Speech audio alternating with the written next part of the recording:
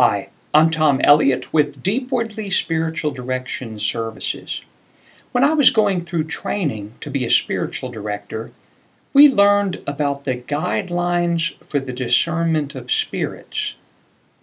To be quite honest, just the title of that seems a bit daunting and scary, like it's something written by an exorcist. But I later learned that it's actually just a section of the spiritual exercises in which St. Ignatius offers to you and I some helpful hints on how to respond more fully to the Holy Spirit at work in our lives and how to really resist any evil spirits' work in our lives, including the work of our own ego.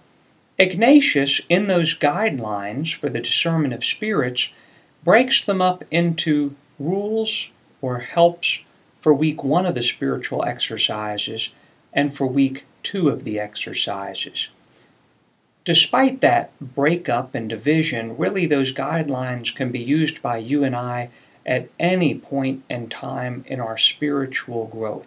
They're very practical and concrete rules. For example, one of those guidelines is that when you and I are in desolation and turmoil, when we're going through a difficult time, that might be an experience of God not being close, us being withdrawn from God, or in deep fear or worry, anxiety.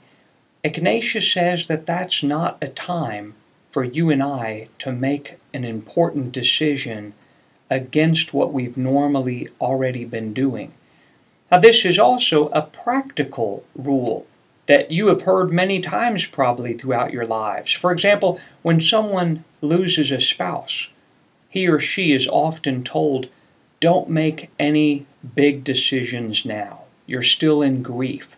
Now's not the time to sell your house, to quit your job. We want to wait rather until we're at a place of consolation and peace before making a big decision.